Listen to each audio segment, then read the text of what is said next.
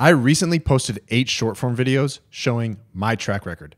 There are lots of people on social media saying they are an investing expert, etc. So I believe this is an easy way to help you differentiate between the contenders and the pretenders. So here are the 8 track record videos, one after the other. Why you should listen to me over other investing channels.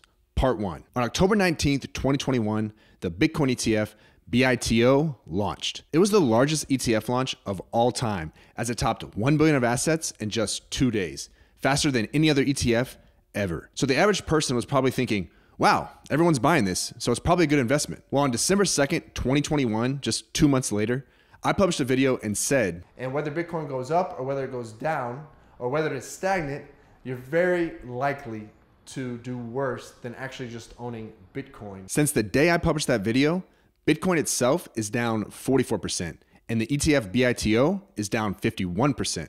So the ETF has done about 7% worse than Bitcoin itself. If you want to look at the results since day 1 of the ETF launch, Bitcoin itself is down 54%, and the ETF BITO is down 58%. Follow me for more investing insight, not financial advice. Why you should listen to me over other investing channels. Part 2. On July 22nd, 2022, I published a video discussing the long-term potential of industrials. And I mentioned a specific ETF that I bought. So to invest in these companies, I've started with a small position in iShares Global Industrials ETF with the ticker symbol EXI. Since that day, July 22nd, 2022, the S&P 500 is up around 3%, and EXI is up around 15%. Follow me for more investing insight, not financial advice. My track record, part 3. On October 20th, 2022, I noticed a promising opportunity in the market. I think we could be amidst another epic dislocation now.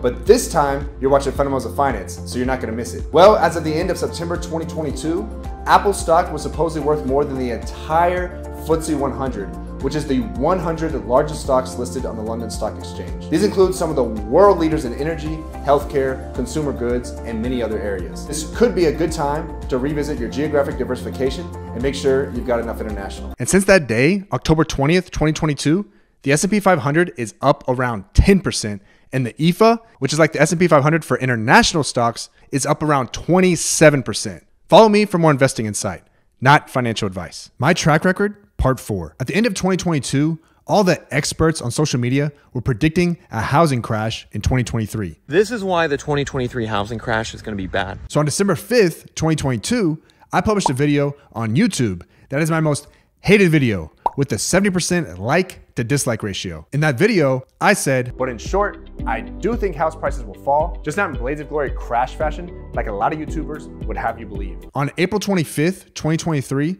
the S&P Case-Shiller Home Prices Indices updated their data for 2023.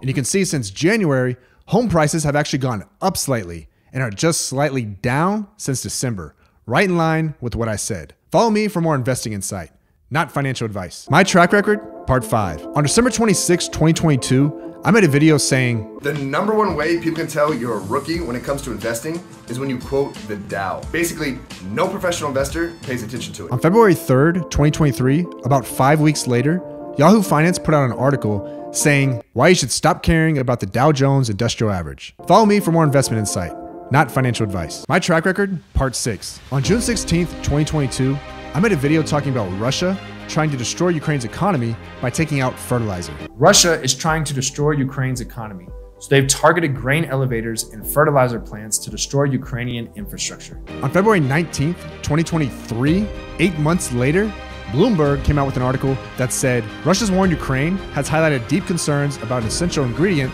in global food security, fertilizers. Follow me for more investment insight, not financial advice. My track record, part 7. On March 22nd, 2023, I made a video and said, there is an interesting silver lining though. The banking crisis is likely to make banks more careful about who they lend to, and the tightening of credit has the same effect on the economy as Fed rate increases. It weakens the economy, which lowers inflation, meaning the Fed doesn't have to raise rates as much. On April 16th, 2023, almost a month later, CNBC came out with an article saying, Yellen says US banks may tighten lending and negate need for more Fed rate hikes.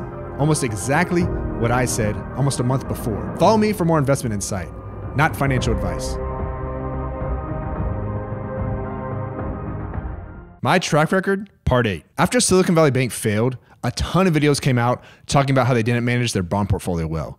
But from what I can see, no one talked about how Goldman Sachs gave them bad advice. On March 28th, I published a long form video called Silicon Valley Bank, The Complete Story, and said, and some bad advice from Goldman Sachs made the problem worse. Trying to sell the bonds and raise the capital at the same time was a critical error, and that part was Goldman Sachs' fault. Then on May 4th, 5 weeks after I posted my video, the Wall Street Journal came out and said Goldman's role in SVB capital raise probed by regulators. Goldman Sachs' role in Silicon Valley Bank's last days has come under US government scrutiny. When it comes to who you should listen to, I hope my track record videos help you differentiate between the contenders and the pretenders.